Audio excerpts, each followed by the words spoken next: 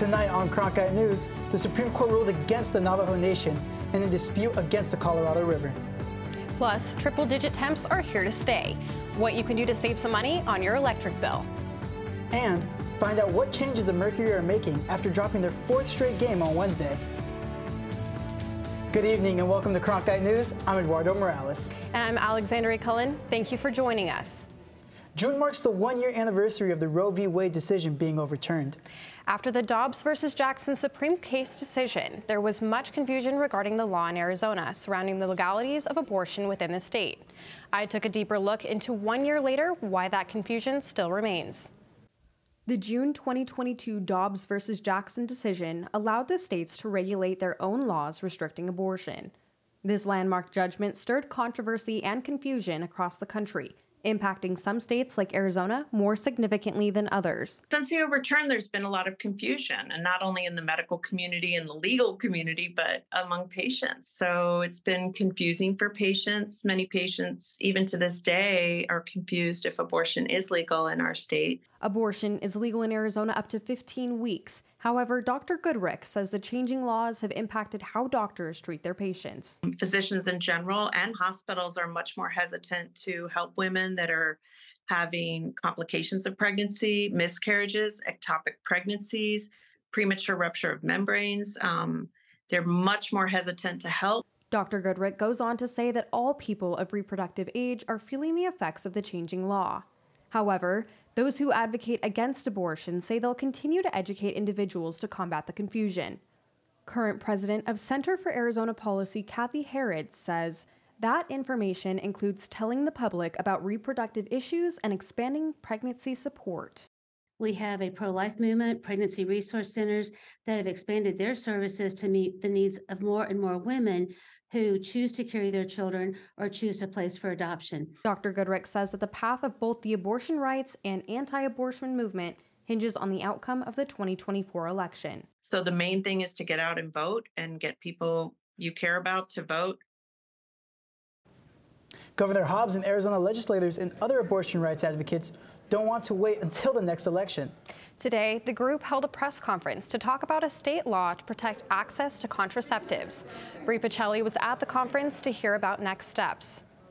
Last week, the U.S. Senate reintroduced the Right to the Contraception Act that would protect access to all forms of birth control. But now, state lawmakers, including Governor Katie Hobbs and Representative Athena Salmon, announced they would be filing a bill at the state level to give some protections when it comes to access to contraceptives, because they say Arizonans could lose their right to contraceptives with one court decision. We are in a crisis right now. This is an emergency. Arizonans right now have the right to know and have the right to have the peace of mind that when they go to bed, their contraception will still be available to them when they wake up in the morning and they carry on with their lives, with their careers, with their families, etc. Lawmakers say they will file the bill in the next legislative session, which starts in 2024. They say if they can't get the bill heard, they will consider a ballot initiative. In the newsroom, Brophy Pacelli, Cronkite News. Today, the Supreme Court ruled against the Navajo Nation, ending a long fight over water from the Colorado River. At the heart of the case, treaties with the Navajo people dating back to the 1800s. One treaty calls the nation their permanent home, and the Navajo argued that also includes a supply of water. But the Supreme Court said today the treaty does not require the government to provide access to water. As the temps really start to rise, so does the danger. Daniel Pike explains why. Yeah, guys, it actually is a really hot night tonight. Around 100 degrees right now, cools off to around 90 and clear skies throughout the evening. Something to keep in mind is the heat index, meaning not just the temperature, but how hot it feels. 115 degrees on Sunday, 114 on Monday. That means that it's going to feel really hot. Stay tuned for the full forecast. Rising temps means we'll all be cranking up the AC, but the Arizona Corporation Commission has just approved a rate increase for APS customers beginning next month. The average user will see their rates increase about $1.84 per month. APS is also giving customers some tips on how to save money this summer.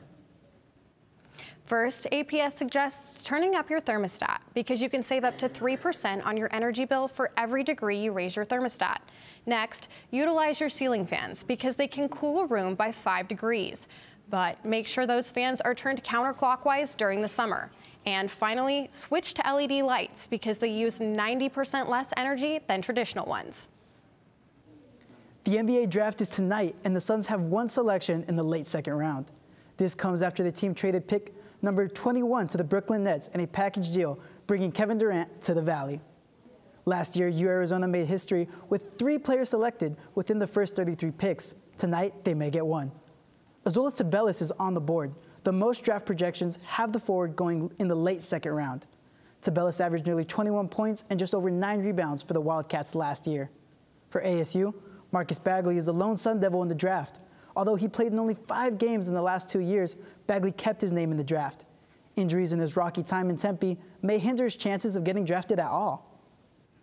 The Phoenix Mercury have been on a downward spiral, sitting at the bottom of the league with 2-9 record, and dealing with injuries to Brittany Griner, Diana Taurasi, and Shea Petty. Cronkite reporter Crystal Stone tells us how the team is focusing on the bright side of what's been a very rocky start.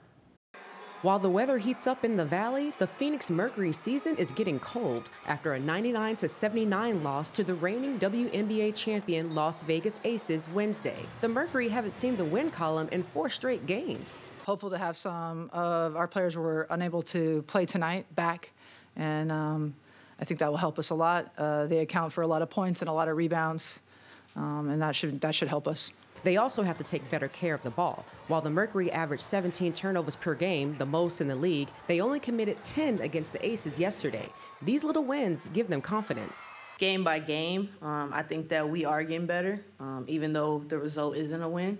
I think that that's something that we're talking about in the locker room and staying positive. While the Mercury have struggled to find success as a team with Griner and Taurasi out, there have been individual successes. Shook Sutton hit a career-high 21 points, and it's been her presence that's provided much-needed stability for this team. We haven't won a lot of games, but for Shook, this is what she's dreamed about her whole life, and she's getting the opportunity. And then, when people get injured or aren't available, we're getting players stepping in that are getting that opportunity. Megan Gustafson is taking advantage of the extra playing time while Griner is out, posting a second career double-double. As they wait for the stars to return, she says this is a chance for the role players to get better. Because that's really what helps those younger players develop, is to get time on the floor. And so once we have that, we're going to have a lot of experience going into the rest of the season.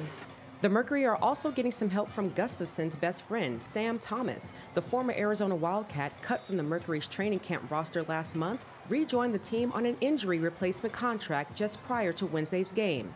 She's such a great player. She's a really good shooter, good defender, and so we really need that right now. The Mercury will certainly need all hands on deck as they try to keep this season's ship from sinking. In Phoenix, Crystal Stone, Cronkite News. Coming up next, a warning from officials for visiting busy lakes. We'll tell you why officials are so worried about this popular getaway for Valley residents. And the latest on the search for the missing submarine, with 5 passengers on board. What the Coast Guard is saying today.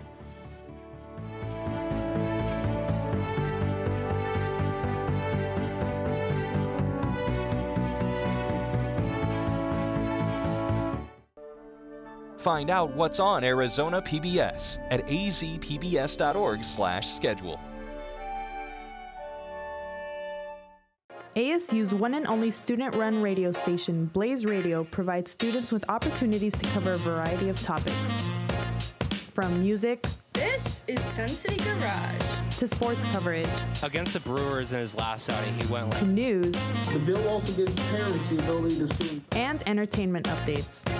Blaze Radio offers a fun environment to gain valuable broadcast experience. To find out more, visit blazeradioonline.com.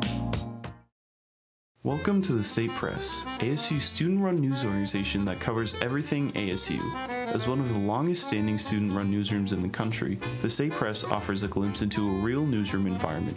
The State Press has been cited by organizations such as CNN, The Washington Post, MSNBC, and many more. Students gain valuable experience in reporting, editing, photography, and even podcasting. The State Press is home to some of ASU's hardest working and most dedicated students, so feel free to join. This is CN to Go. I'm Emily Olson with your Wednesday news briefing. Do you want to create innovative content for Cronkite News? Do you enjoy listening to podcasts? Then CN To Go is for you. Cronkite News To Go is a podcast where students cover the latest headlines. Students become audio producers and hosts and will learn how to write, record, and edit stories. You can listen to the latest episodes on these platforms. Welcome. How utterly charming. Are you ready to get it going? How does an English fan come to be Italian Riviera? A fresh start.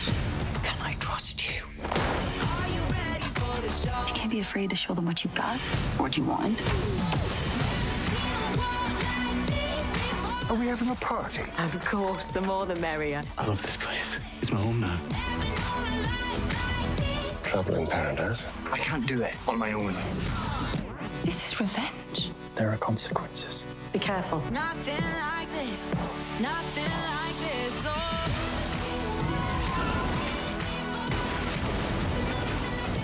You look like you need rescuing. Don't we all? What is it that you want? I just want to let go. I choose how I live. There is the passion that I've been looking for.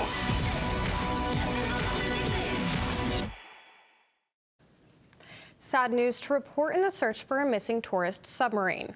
The U.S. Coast Guard said today that all 5 people on board are presumed to have passed away. The Coast Guard says also found debris in the search area consistent with the implosion. The submarine disappeared on Sunday during a trip to see the wreckage of the Titanic. The Coast Guard says it will continue to search for the seafloor to determine what exactly happened. And a terrifying night in Colorado after the skies opened up during a concert. That's right. Hail the size of golf balls began falling on the crowd, injuring at least 90 people. It happened last night at the famed Red Rocks Amphitheater outside of Denver. Most of the people hurt had bumps and bruises, even broken bones. 7 people had to be hospitalized. Well, no hail or storm in our future back here in the valley.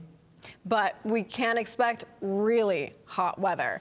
Daniel Pike joins us now with what we can expect.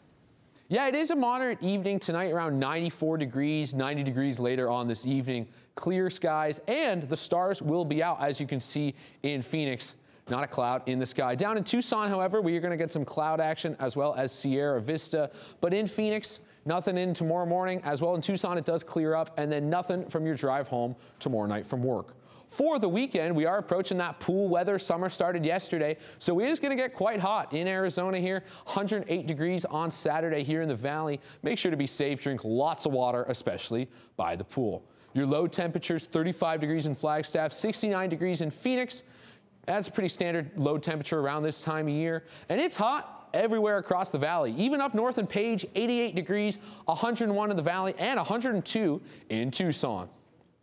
For the 8-day forecast, 100 degrees tomorrow, 108 on Sunday. And guess what we got coming? 114 degrees next Friday. That means 120 is on the way. Might be time to go to the movie, stay inside, because guess what? You don't want to be baking in that hot, hot sun. From the Cronkite Weather Center, this is Daniel Pike. Well, if you're planning to head up to Bartlett Reservoir Lake to beat the heat, a warning. That's because the U.S. Forest Service has issued a public health advisory over concerns of algae in the water. The Forest Service says it's found blue-green algae in the water. That's significant because of that type of algae is known to create a toxin dangerous to both humans and pets. The Forest Service says all of the recreation sites remain open, but urge you to avoid any contact with the water. Coming up, hear from a recent Brophy track alum who is making a big jump to the next level. Find out how the star progressed in such a short amount of time and why he stuck with track after being a multi-sport athlete. Plus, learn how the Section 7 boys tournament is giving players a chance at the next level.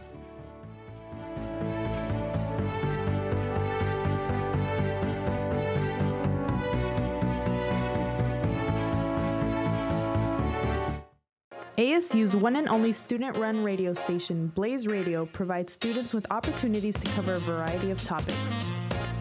From music, This is Sun City Garage, to sports coverage, Against the Brewers in his last outing, he went to news, The bill also gives parents the ability to sue. and entertainment updates. Blaze Radio offers a fun environment to gain valuable broadcast experience.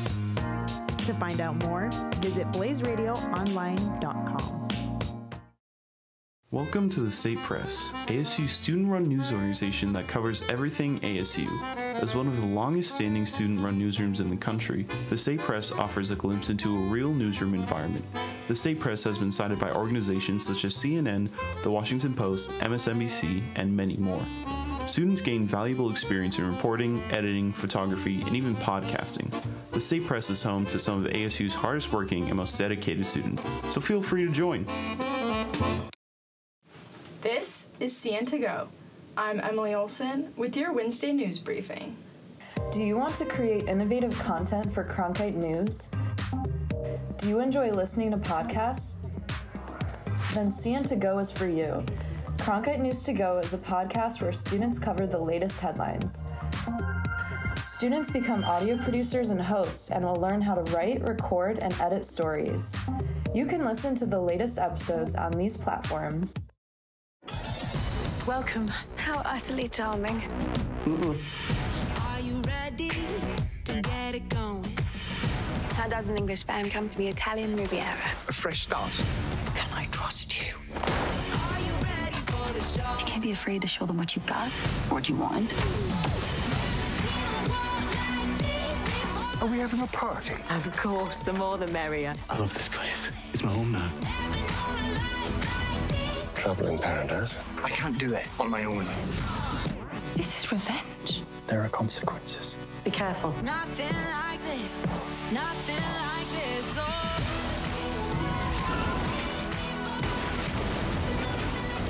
You look like you need rescuing. Don't we all? What is it that you want? I just want to let go. I choose how I live. There is the passion that I've been looking for.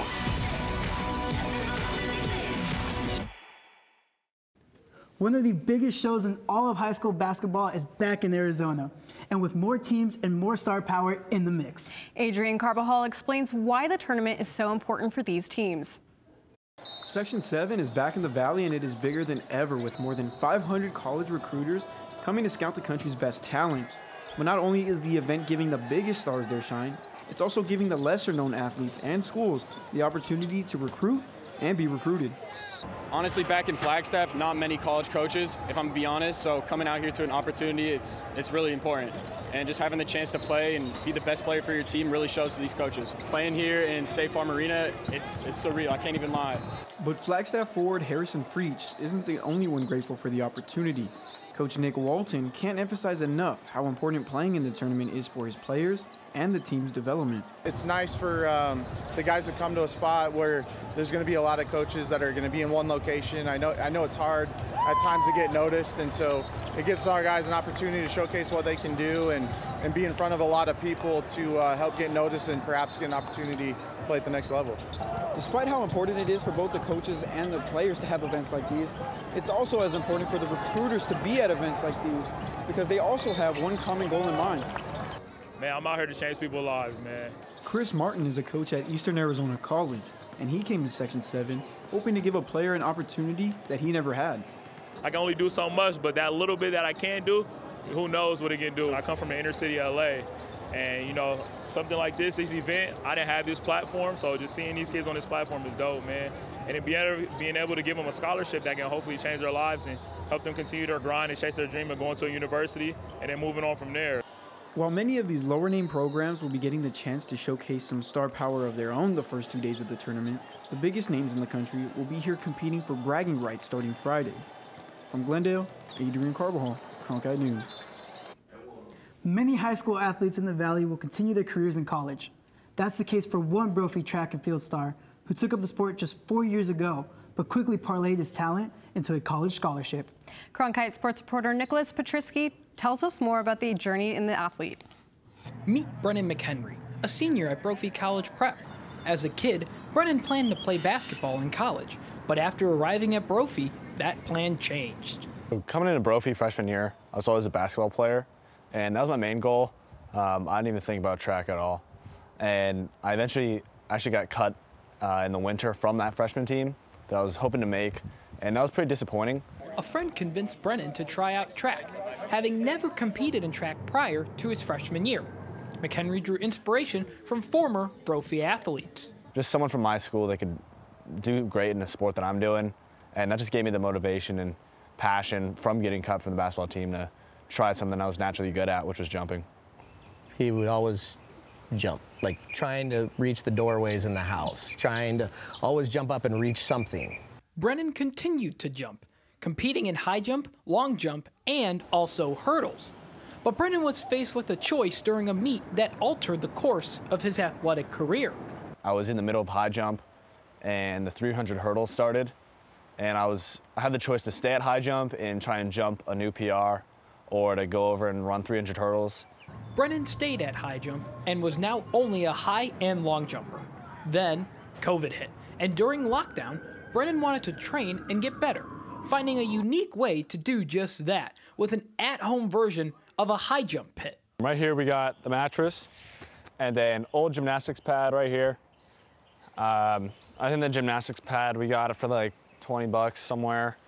And then used mattress, we got that one for free. After lots of practice on his makeshift high jump pit area, Brennan continued to find motivation, and that motivation came in the form of an improved relationship with his faith. I would say after my retreat on Kairos that Brophy allowed me to do, that really changed my perspective on Mass. I used to think of it just like as fulfilling a need to go every Sunday. On his track spikes, Brennan has 2 Bible verses written, and it serves as a reminder of his faith when he competes. My left one, I have Philippians 4:13. I can do all things through Christ who strengthens me. When I tell myself that and I really believe it, I feel like I can do anything. And on my right shoe, it's even though I walk through the darkest of valley, I fear no evil, for you are with me. And that also really helps me too. With an improved relationship with God, Brennan was able to shift his focus and during his junior year, jump a new PR, a record that led to him committing to the University of Texas. We kept contact through his junior year, and then his senior year, he came on a visit here. And then, obviously this year for him has been outstanding, so he's kind of the atypical kid you look for. McHenry is eager to get started in Austin, and with all that is available, he says the sky's the limit. I can't wait. I think it's going to be really amazing to maximize my potential in the classroom and on the track. I think that where I'm at right now, it's going to go even higher and higher. In Phoenix, Nicholas Patrisky, Cronkite Sports. An endangered baby penguin is thriving in a New England aquarium. Coming up next, we explain the early stages of this chick's life and where she is now.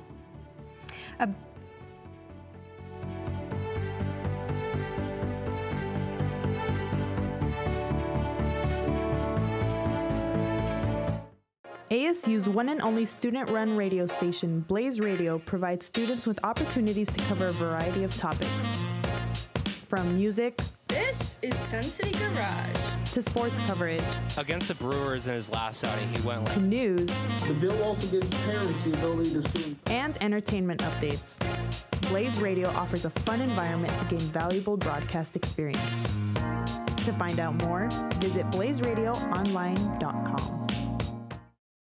Welcome to the State Press, ASU's student-run news organization that covers everything ASU. As one of the longest-standing student-run newsrooms in the country, the State Press offers a glimpse into a real newsroom environment. The State Press has been cited by organizations such as CNN, The Washington Post, MSNBC, and many more. Students gain valuable experience in reporting, editing, photography, and even podcasting. The State Press is home to some of ASU's hardest-working and most dedicated students, so feel free to join. This is CN to Go. I'm Emily Olson with your Wednesday news briefing. Do you want to create innovative content for Cronkite News? Do you enjoy listening to podcasts? Then CN to Go is for you. Cronkite News to Go is a podcast where students cover the latest headlines. Students become audio producers and hosts and will learn how to write, record, and edit stories. You can listen to the latest episodes on these platforms. Welcome. How utterly charming. Are you ready to get it going? How does an English fan come to be Italian Riviera? A fresh start. Can I trust you? Are you ready for the show? You can't be afraid to show them what you've got or what you want. Are we having a party? Of course, the more the merrier. I love this place. It's my home now. Trouble in paradise. I can't do it on my own. This is revenge. There are consequences. Be careful. Nothing like this. Nothing like this.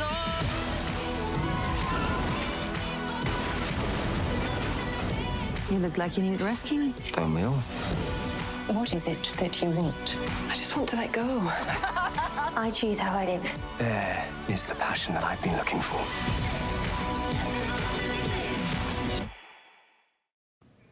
A baby chick at the New England Aquarium is officially 3 months old. This officially means she is old enough to join the rest of the penguin colony. The African penguin is named Bray and is now weighing in at 6.6 pounds, 42 times her original hatch weight. In her habitat, she's surrounded by her loved ones, including her great-grandmother. The endangered species of African penguins usually lives around 10 to 15 years in their native habitat, which is located along the coast of South Africa. That's it for Cronkite News. Thank you for joining us. And to see top Arizona stories anytime, log to Cronkite News at azpbs.org.